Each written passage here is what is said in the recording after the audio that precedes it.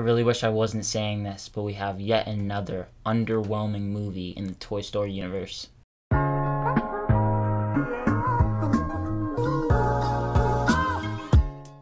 Lightyear stars Chris Evans, Keke Palmer, Taika Waititi, and Peter Sohn. While spending years attempting to return home, marooned Space Ranger Buzz Lightyear encounters an army of ruthless robots commanded by Zurg, who are attempting to steal his fuel source. Now, going into this movie, I was so excited. It was my third and most anticipated movie of the year. I am a huge fan of the Toy Story franchise. Two of the movies in that quadrilogy ranks among some of my favorite movies of all time. And I remember when they announced this thing on Disney Plus Day back in 2020, I was so excited. I remember screaming, hearing that Chris Evans was going to be the voice. That sounds awesome. But much to my surprise, I came out of this fairly underwhelmed. Don't get me wrong, it's a good movie, but I was wishing for just more. With a Pixar movie, you know you're gonna have some stunning animation. Pixar continues to up themselves with each and every single movie, and they have now gotten to a point where this movie is so ultra realistic. The animation is incredible. The little details that you see on the big screen, whether that's space, the stars,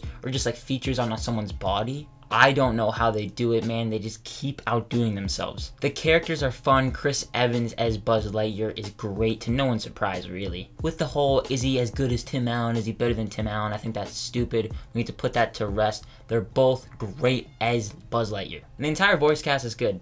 Keke Palmer, Taika Waititi, he's always fun to see. But I think the MVP, and I'm sure a lot of you will agree with me on this, the MVP, no doubt, Socks the cat. I am Socks, your personal companion robot. My what? He's very much so the new Baymax, in my opinion. He's kind of not the brightest of characters. He's a robot, very much like Baymax. But he's so impeccably funny, the comedic timing, all of it works with his character. He was hilarious. I definitely feel like every kid is going to want a Socks the Cat toy. Hell, I might even want one. The movie is fairly fast-paced. At the start, it moves very quickly. You get right into the story. You know exactly what the movie's going to tell, the story it's going to tell. I think a lot of people are going to come out of this movie saying, like I am kind of saying, it's a big, fun space adventure. Very similar to the likes of Star Wars. It has some Interstellar in there, some Martian. And I think you should go in knowing that it is basically just that and not much more, unfortunately. Because I came out of this movie fairly underwhelmed. I wish it just made a stamp in pop culture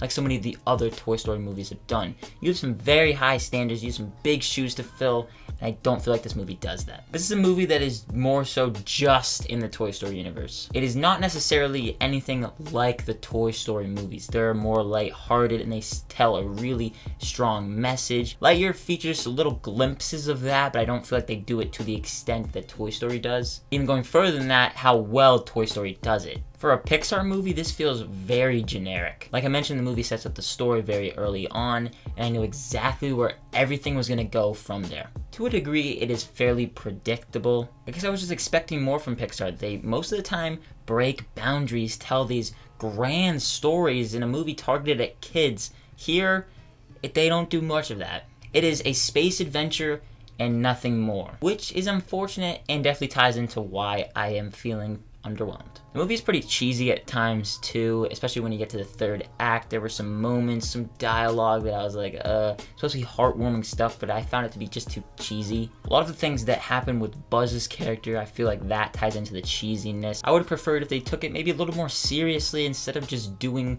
what so many other movies have done and just making it generic. And something else that this movie, in my opinion, I feel is lacking: the Pixar emotion. When you think of a Pixar movie, you think of a movie that's probably going to need some tissues. You're going to need some tissues. You're going to probably cry throughout. Whether that's one point in the movie or multiple points in the movie, Pixar is kind of known for having that one scene at least that'll have the tears flowing. This movie has that scene, but it does not work, I feel. It is too early on, in my opinion, and I don't feel like you have the attachment to the specific character that is involved in the scene for the scene to really pay off. You don't feel that emotional payoff. I didn't feel the moment, and that's what I was wishing I did. I wanted to be more engaged in the story. It was just too early on, and I feel like they didn't do a good enough job of setting up the characters as well as they could have. There could have been a knockout scene in the third act that could have worked very well, and I feel like they could have thrown an emotional scene in there. but they don't have it. The third act just plays out how you think it's gonna play out. And they put the emotional scene early on in the movie, but it doesn't pay off because you're not as invested. This is all just in my opinion, of course. If you felt that way, you got emotional, I'm very happy that you did.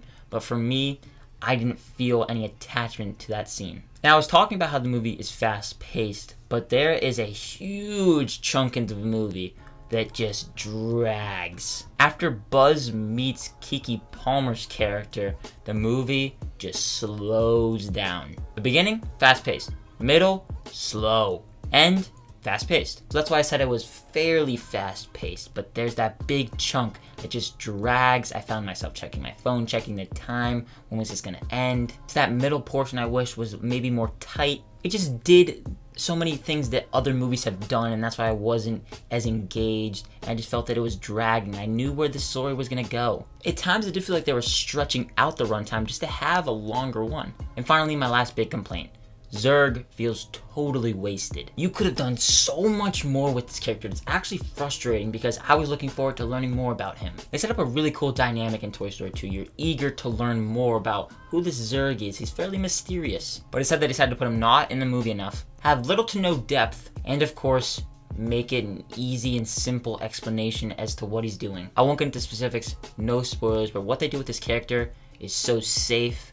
You could see it coming. I'm sitting here frustrated because I wish that they did more. Just a heads up, there are 3 post-credit scenes in the movie, so make sure you stay throughout the entire credits. But what they do may or may not set up a sequel, and it ties into Zurg. And I'm annoyed that I have to say that I'm wishing that they do more with this character in another movie, because you could have done more in this movie. That's my big overall thought in the movie. You could have done more. Check your expectations at the door. If you're looking for a space adventure, a fun one, you will probably enjoy this movie. And I enjoyed it to a degree. The characters are fun, again, Socks is the standout, but the movie is lacking emotion. It's generic, you know where it's gonna go, kind of predictable. The animation is top notch, and it's so good. And I wish that I could say this movie is so good, but instead, it's just fine. I'm gonna give Lightyear a C+. It sucks that I came out of it underwhelmed and fairly disappointed, but I want to know what your thoughts on Lightyear are. Did you like it? Were you disappointed like me? Let me know down below in the comments. Thank you so much for watching this review, and if you did enjoy it, consider giving it a like as well as subscribing and hitting that notification bell to get notified whenever new videos like this go live. Look forward to my Toy Story ranking coming very soon. Thank you again so much for watching. My name is Ben, people call me Meter, and I'll see you guys in the next one.